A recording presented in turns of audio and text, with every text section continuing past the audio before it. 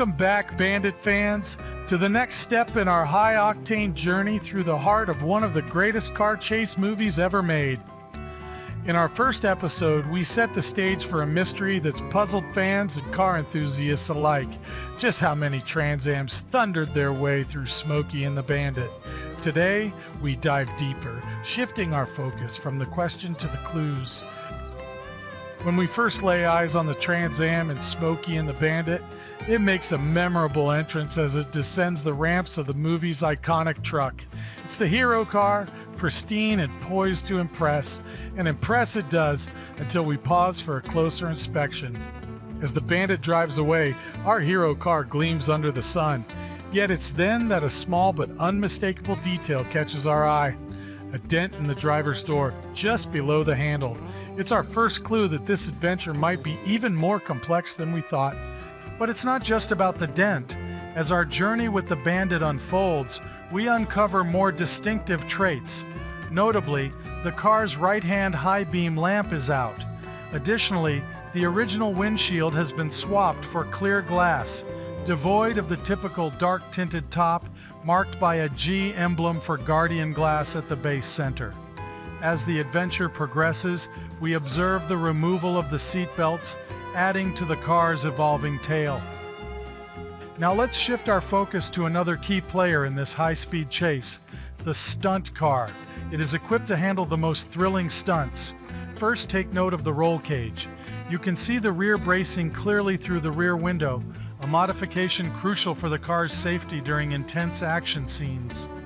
While this car typically sports the 1977 snowflake wheels, some behind-the-scenes images reveal instances where 1976 honeycomb wheels were used instead. If we pause right here, they are clearly visible. We also noticed clips on the windshield, similar to what you would see as a safety feature on a race car. In this photo, we can see that fuel is being added through the trunk. This is likely due to a fuel cell that was installed, replacing the standard gas tank, a common modification in stunt vehicles to enhance safety. In the scene where the Trans Am executes a dramatic power slide, an extra set of shock absorbers is installed inboard, deviating from their standard placement on the outside of the leaf springs. Additionally, this image clearly shows that the fuel tank has been removed, further highlighting the specialized modifications. During the football field jump, we can see that a skid plate was installed. This is an essential addition for protecting the undercarriage during such daring jumps. Next, we'll delve into the details of the Trans Am used predominantly for close-up scenes, which we'll refer to as the insert car. This vehicle showcased several intriguing modifications, each tailored to enhance film production. Notably, the rear window of the insert car was removed for over-the-shoulder shots, allowing for clearer camera angles.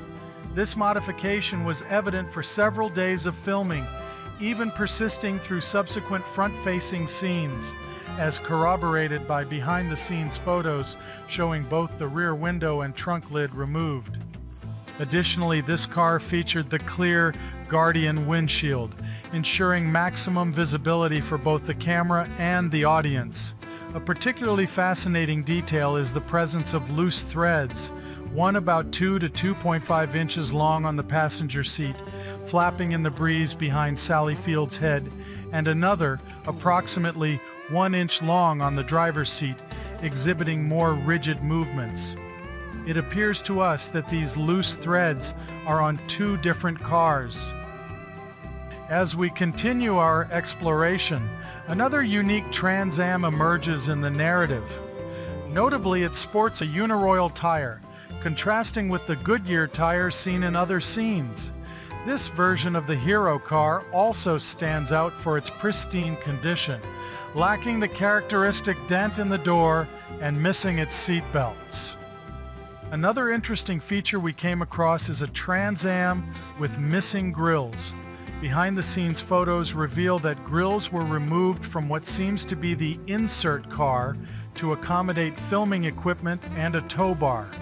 Notably, the wear on the gold stripe on the bumper aligns precisely with where a tow bar chain might have made contact.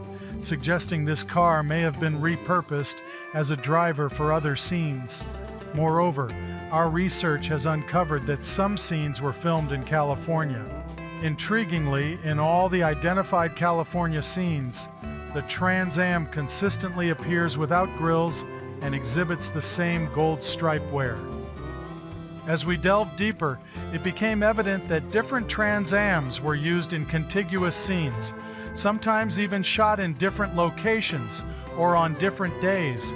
To accurately track these variations, we meticulously cataloged every second of film that features the Trans Am, noting each camera cut. This allowed us to categorize each scene by the exact camera angle and location. In our next installment of How Many Trans Ams Were Used in Smokey and the Bandit, we'll explore what this detailed cataloging reveals about the filming process and the multiple cars involved. Thanks for watching. Please like our video and let us know what you think in the comments below. Hit subscribe for more exclusive content and visit ban1.net for even more Bandit goodness.